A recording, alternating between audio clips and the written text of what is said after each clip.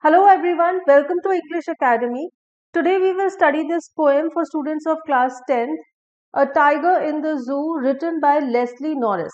This is the third poem taken from the First Flight book. Now here the poet talks about a tiger who is confined in the cage in a zoo.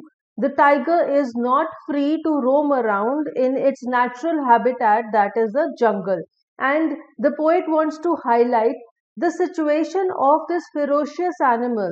Once this animal has been put in a cage, it has been bound, it is not free to roam around, it is no longer its original self. Now it is not that ferocious as it is in the jungle. So let us read this poem and we'll see the difficult word meanings, the poetic devices, and we'll explain the poem also. He stalks in his vivid stripes the few steps of his cage, on pads of velvet quiet in his quiet rage. Stalks means follows, but here it means walks because he is not following anyone. The tiger is alone, so he is just walking. Vivid means having deep bright colors. So here the vivid stripes refers to the bright colors of the tiger's skin, that is yellow and black. Pads here refers to the paws of the tiger, these paws. And then rage means violent, uncontrollable anger. So here, first of all, he refers to the tiger who is confined in the cage. So the poet says that the tiger walks with his bright skin, the design on its skin. And then he says that he can only take a few steps in the cage because the cage is quite small. And the tiger walks on his pads of velvet quiet, means the paws of the tiger are made of a fur which is like velvet fabric, which is very soft, and the tiger does not make any sound when it walks. In his quiet rage, now quiet means absolutely quiet, no sound, and rage is violent, uncontrollable anger, and that will produce some sound, means the roaring of the tiger when he is in rage, when he is angry.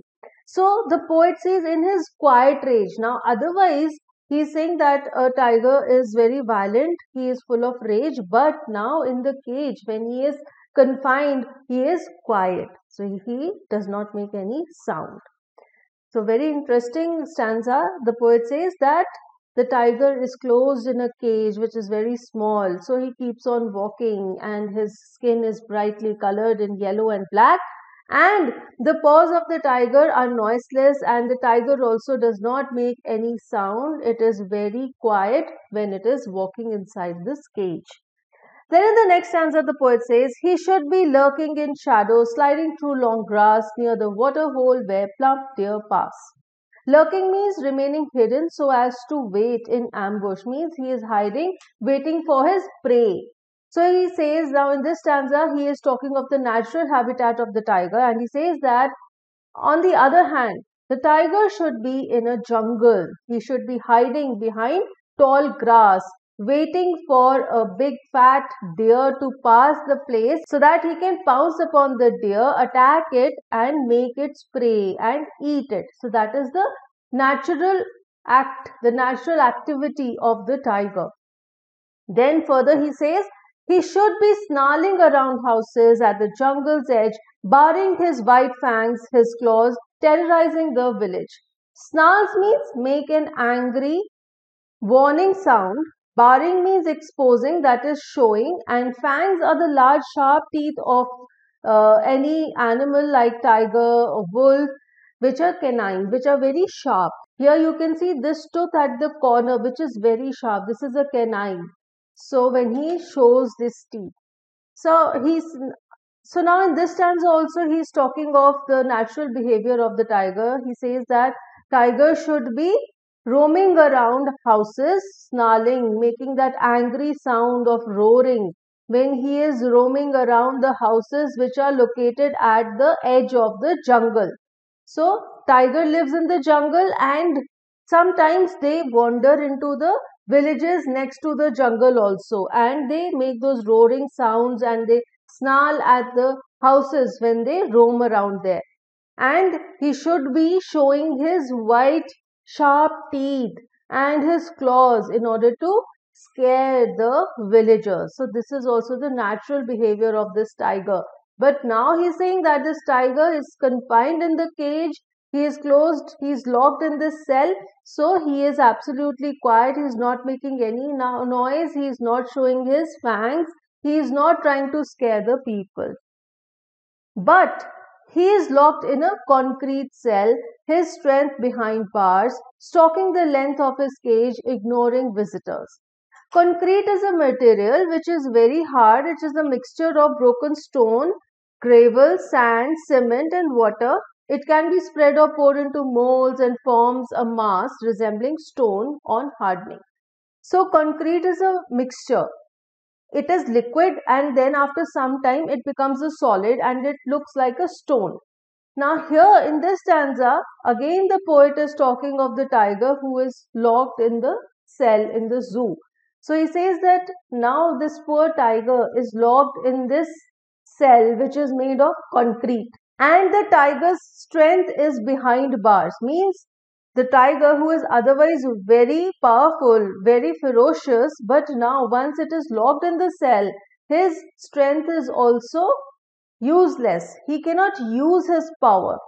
So he keeps on walking inside the cage. He walks from one edge, from one corner to the other, and he also ignores the visitors because he knows that he cannot show off his power, he cannot terrorize the visitors, and so he ignores them. Then in the next stanza, the poet says, he hears the last voice at night, the patrolling of cars, and stares with his brilliant eyes at the brilliant stars. Patrolling means keeping watch over an area by regularly walking or traveling around it. So these police cars patrol different areas where they are on duty in order to keep a vigil, in order to take care of the surroundings. So here also he is saying, the poet is saying that this tiger who is locked in the zoo, he can hear the noises around him. And at night, what does he hear? He hears the noise of the siren, which the police car is making when it when it goes around the zoo. And what the tiger does, other than this, the tiger looks up in the sky and his eyes are very brilliant, they are shining. And with those eyes, he looks at the stars which are shining in the sky.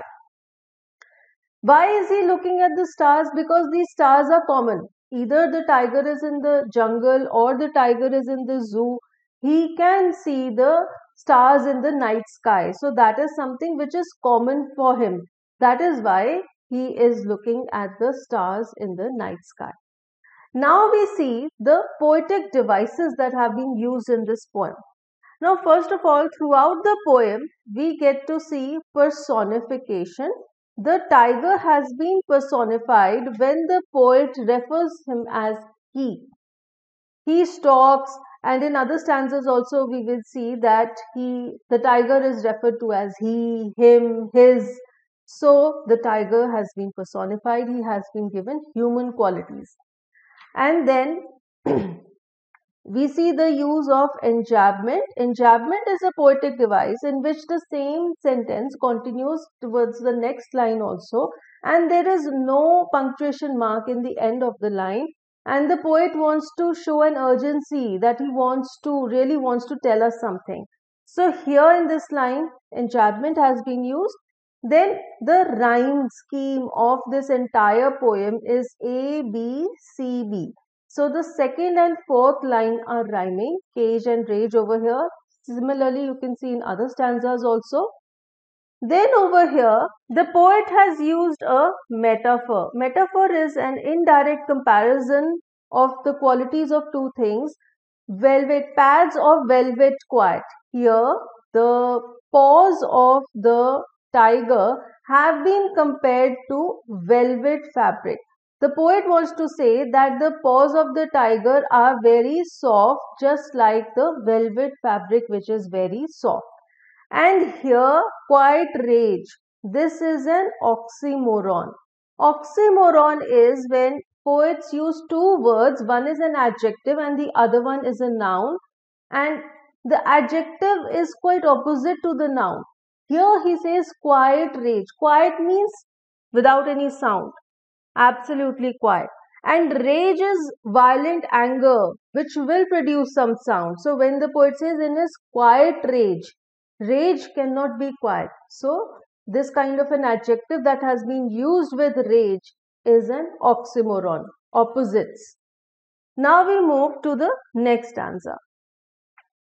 Here again we see personification. The same rhyme scheme has been used. Then we also see enjambment over here, and here we can see alliteration, that is the repetition of a consonant sound in two or more closely placed words. Here per sound is repeating, plump, pass. Then in the next stanza also same rhyme scheme has been used, edge and village are rhyming. And then here we get to see enjambment. Again personification has been used. Then we move to the next stanza. Same rhyme scheme has been used. A, B, C, B, bars and visitors are rhyming. And then we see alliteration behind bars. Ver sound is repeating. Personification has been used here also. Then in the next stanza, same rhyme scheme. A, B, C, B, cars and stars are rhyming. Personification has been used. We can see enjambment over here. The poet has also used repetition. Brilliant word has been repeated. Brilliant eyes and brilliant stars. Because the poet wants to show a relationship between the tiger's eyes and the stars which are brilliantly shining in the sky. Because they both are familiar to each other. Once the tiger was in the forest, at that time also he used to see these stars shining in the night sky, and now when he is in the zoo, when he is locked in the cell, still he can see these brilliant stars in the night sky. And with this we come to an end of this session. We have read the poem A Tiger in the Zoo. We have seen the difficult word meanings, the poetic devices, and I have also explained the poem to you. If you have any doubts, you can write in the comments. If you want the lesson notes and the important question answers and MCQs, we will add the links in the description box below this video. Thank you for watching this video. If you liked it, please give us a thumbs up and subscribe to the channel for more such videos.